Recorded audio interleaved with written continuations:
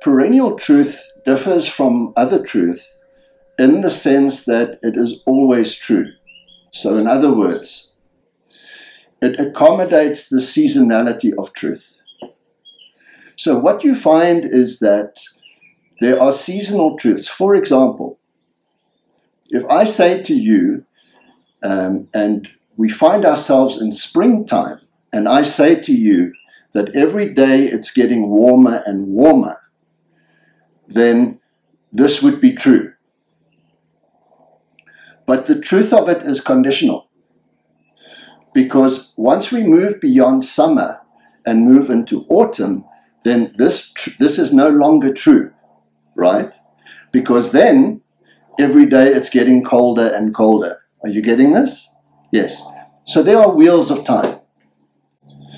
And the truth will vary according to where you are in this wheel of time. And we're going to discuss these wheels of time in a little bit more detail later.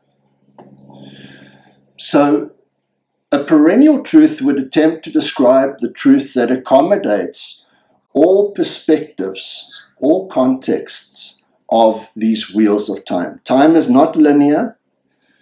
Time moves in a circle from dusk to dusk, right?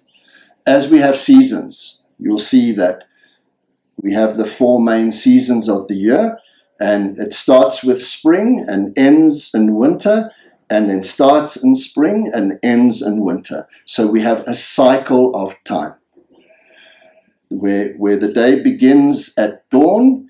It goes through, so at dawn it will go through dusk, and then it will return to dawn for the start of a new day.